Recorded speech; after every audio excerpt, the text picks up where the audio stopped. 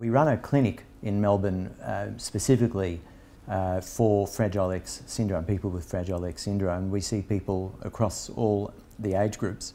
But as most of you will know, we've got quite a few adults from community residential units and homes around this area. So Cooinda and Cobden, Warrnambool here.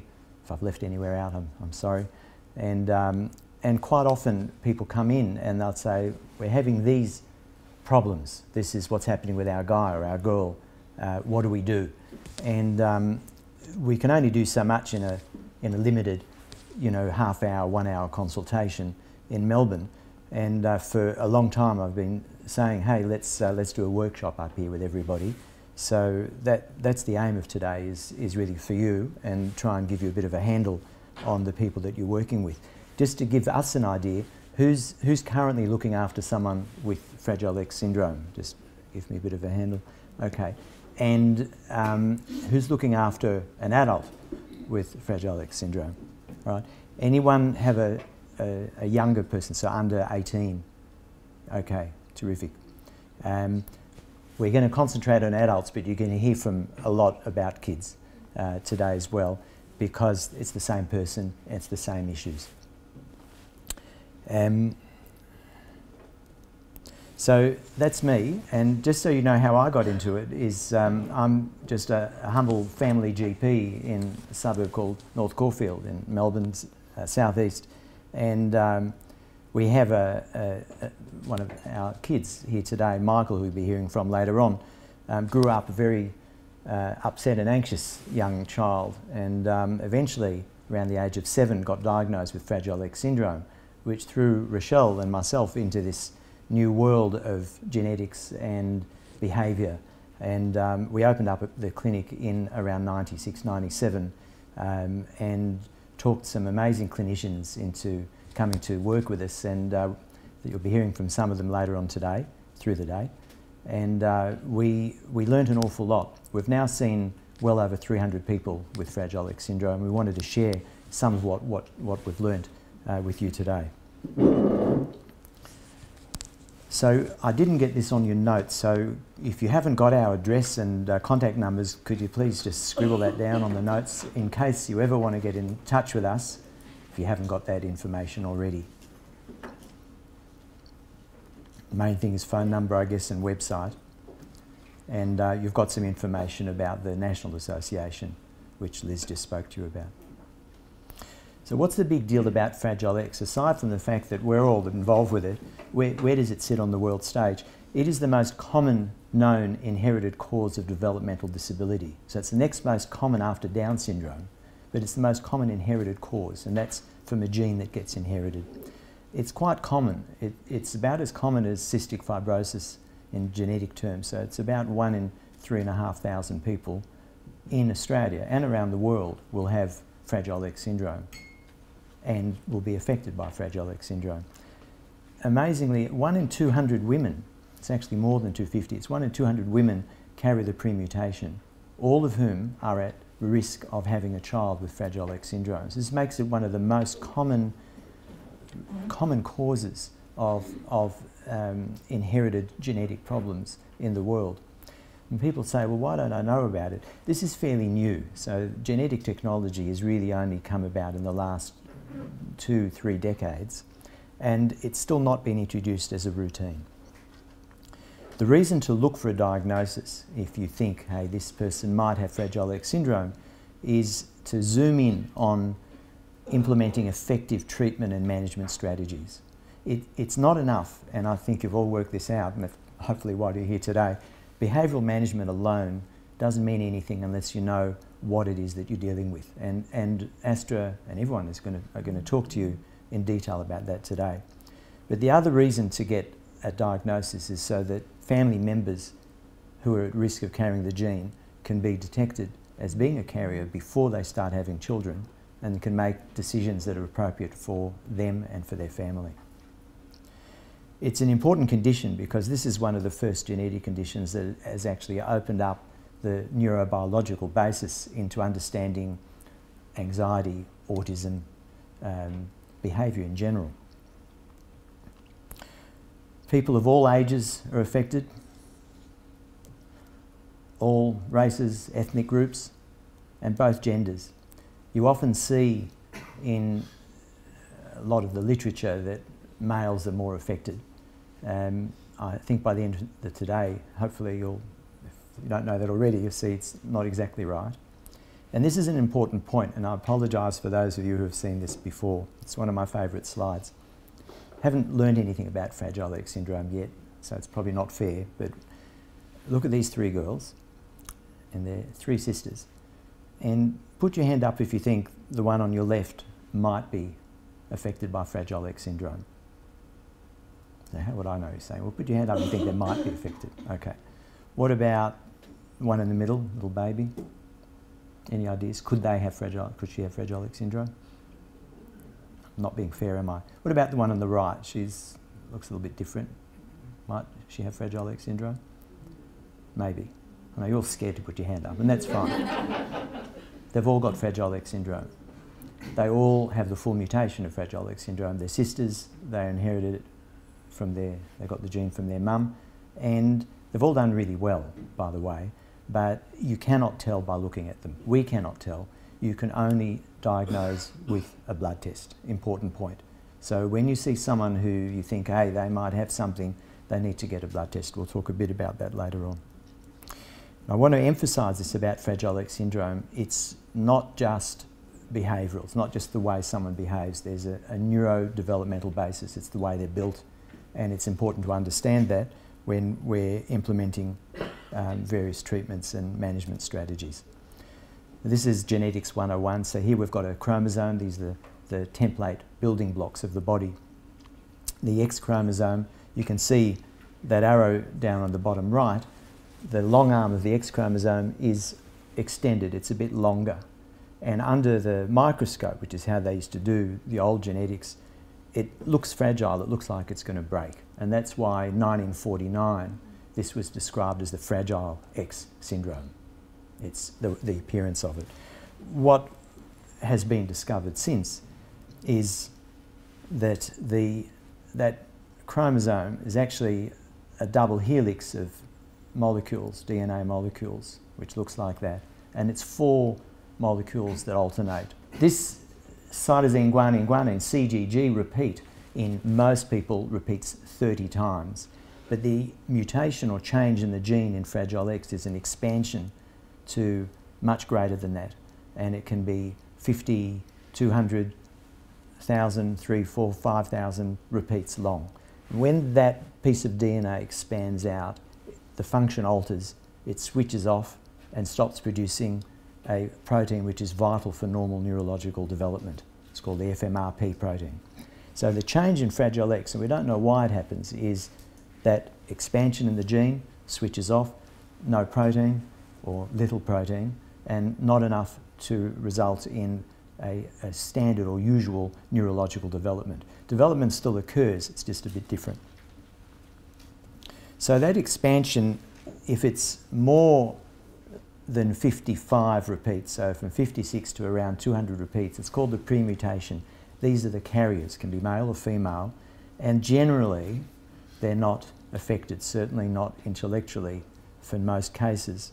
It's only once the gene expands more than 200 repeats, they put 230 here, but it's generally more than 200 repeats that the gene switches off. That's the full mutation. And that's what we're going to be concentrating on today.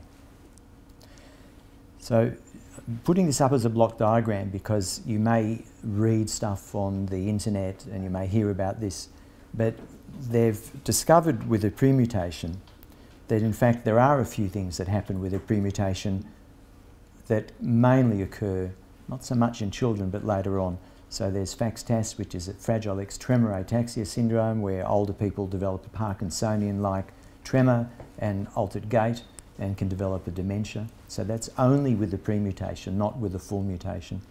People can get ovarian insufficiency, so females who are the female carriers can get early menopause and have difficulty with fertility before that. And then there's a whole range of Fragile X associated neuropsychiatric disorders, which I won't go into now, they can cross over to the full mutation, but we're only talking about the full mutation today. So that's on the right, which causes developmental, emotional and behavioural problems and a range of physical issues. So when we talk about phenotype, it means how does a full mutation present? Well, primarily developmental. So it's the main presentation. If you ask any medical person, what is Fragile X? They say, oh, it's intellectual disability. So global developmental delay, late reaching milestones, late speaking, walking, understanding, difficulty learning. They're the standard things that are in all of the books and all the literature. Developmental delay, intellectual disability, learning problems. What we see and what comes into our clinic and what everyone here will struggle with are the emotional and behavioural problems, which we're going to talk about in detail through the day. There's a few physical issues which, again, the older books talked about. So before DNA testing came out, all we had was physical features, and they're often not present. I showed you those 3 girls before because they're all absolutely normal looking people, but you do see some people with very narrow face, ears sticking out, high forehead, and there are a whole lot of other things which are not dramatic, disastrous things that generally don't cause any problems through life. Again, it's the emotional and behavioural issues, and that's what we're going to concentrate on today. A special word on females, because in the books it all seems to concentrate on males. I think males appear more affected because when they get anxious, they tend to externalise their behaviour. They'll kick out, they'll get aggressive. Females, more often than not, will internalise, they'll just go quiet. So girls often with a full mutation will go through school and they'll sit in the classroom very quietly and won't cause any problems. They may be struggling inside, they often are, but they're not a problem to the teacher, so there's no complaints. They'll often get picked up late or often not picked up. They typically will struggle with things like maths, spatial organisation, but especially executive function. Executive function is the ability to organise your day, plan what you're going to be doing, get to appointments on time, balance your books, pay your bills. And most of the girls have absolutely normal intellect or sometimes some learning issues. It's the executive function and some of the anxiety issues which we'll hear about later on in the day. So we see all of these things in the females, and you'll say, well, how do I pick that up? I know lots of girls who are very shy and very quiet and get a bit anxious. It's very common, and it is common. But this is one genetic cause of that, and it's quite pronounced. So this young lady, as I say, I want to emphasise this point when they say girls are less affected. So she was intellectually quite disabled. She didn't get through school. Her mother was also affected and was unable to look after her, so her grandparents brought her up, and she was unable to speak. She was pretty much averbal. She could point, and she's sitting here with speech therapist Felicia Schmarman, and she was able to point at things, so she could understand what was being asked of her and respond appropriately with her fingers, but she couldn't say anything. And that's an important point which our speechy Bev Sher will speak about lately. So understanding perhaps more than able to express.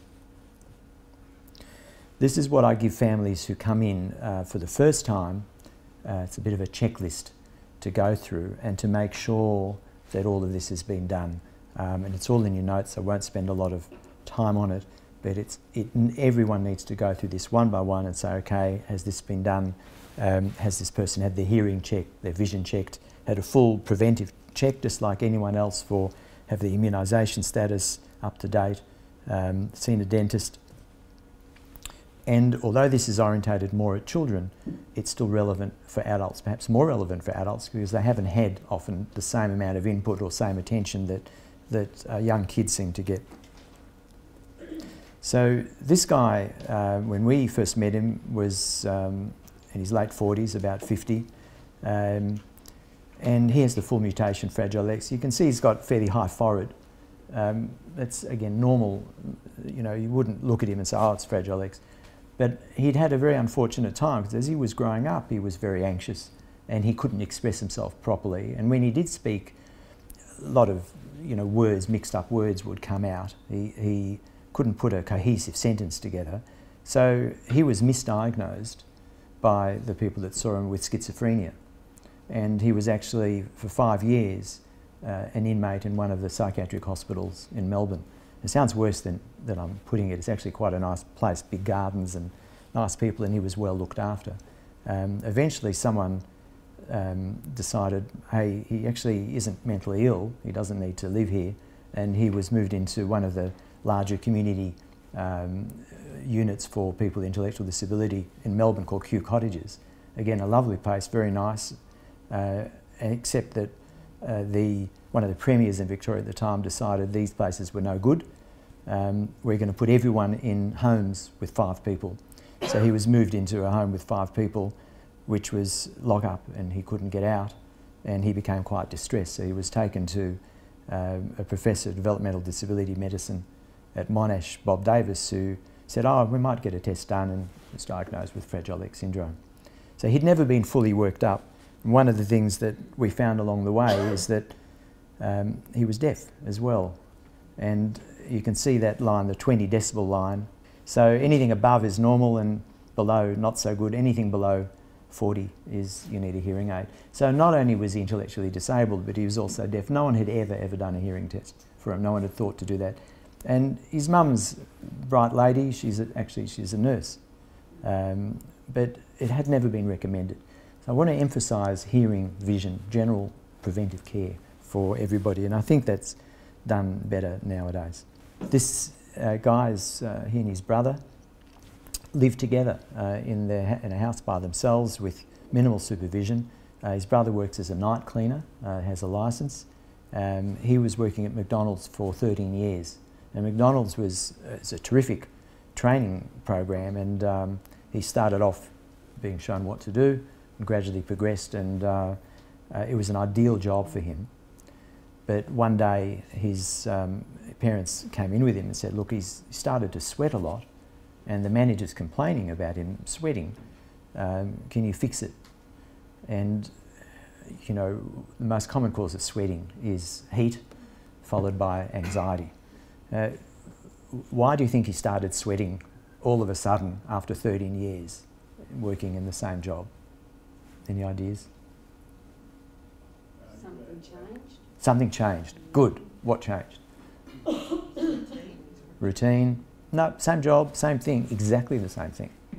I'll give you a hint. The manager said he's sweating, he can't come to work if he's sweating so much. What's the problem? The manager. Okay. And this is the big problem that I think we all face, and I don't think we're going to resolve these today too much, but a lot of these guys and girls are put into situations where the environment is not appropriate for them. This manager just didn't like him, didn't want him there, couldn't accept him for being a little bit different, even though he had been doing a really good job and was pressuring him, and he was not able to cope with that. Change of manager or change of job. So he stopped working. These 4 guys are brothers. They live out in Shepparton, and we've seen them a few times. They live together in their own group home. It works really, really well. It's one of the few situations where group home does work well for people with Fragile X syndrome. And they've grown up together as brothers, so they all know what each other's about, they accept each other. They keep the place spick and span. They clean the house, they do the garden. They have, someone stays over overnight. One of them works part-time in town, and they're well known. It works really, really well.